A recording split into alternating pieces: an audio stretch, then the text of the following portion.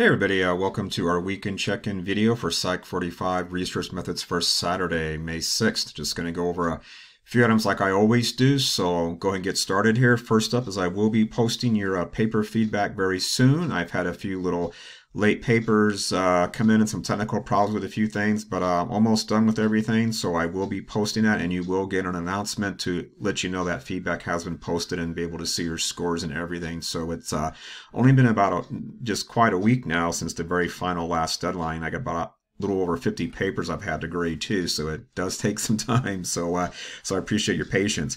Next up, just a reminder that Unit 5 is open.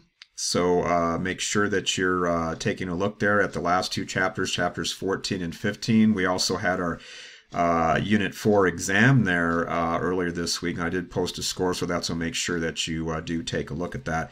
But do pay careful attention to the lecture outline and study guide, especially for chapter 15, the last chapter on statistics. I'm very selective in what I cover with that, so do watch the lecture videos. Do take a look at the lecture outlines and the study guide so you know exactly what you need to prepare for, because it's a very long chapter and I'm not going to make you relearn how to do t-tests and ANOVAs and all that stuff. I am going to focus on some particular content, so it would really help if you've got a bit of a roadmap there to let you know what you got to pay attention to, and especially in those videos, so do check those out. Next up here is that the quizzes and discussions for both chapters 14 and 15 are both going to be due next Friday on the 12th there. This is one of those times where I just have to double up things like that, so you're always welcome to work ahead there too between now and then. But they're both going to be due next Friday on the 12th, and don't forget that time differential. The discussions are due at 9 p.m. The quizzes are due a bit later at 11:59 p.m. So make sure you give yourself enough time to get those done. Chapter 14, you're going to watch a video, which is really cool, but it's about 10 minutes long there, so make sure you give yourself enough time to do that. And for chapter 15, if you've already looked ahead, you are going to have to design a study, so it's going to take you some time to do that. So make sure you plan ahead and don't wait to the last minute to do both of those, or you probably won't have enough time to do them. Next up here, just a heads up that our final exam will just cover our last two chapters, chapters 14 and 15. So the final is not comprehensive.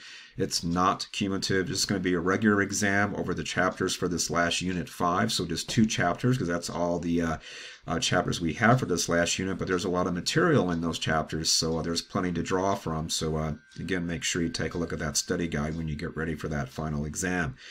Otherwise, that's everything I wanted to say for this time. If you need anything in the meanwhile, please reach out via email on Canvas, and I'll be glad to get back to you. We will have our live session on Monday at 11 like we normally do, so I hope to see some of you there.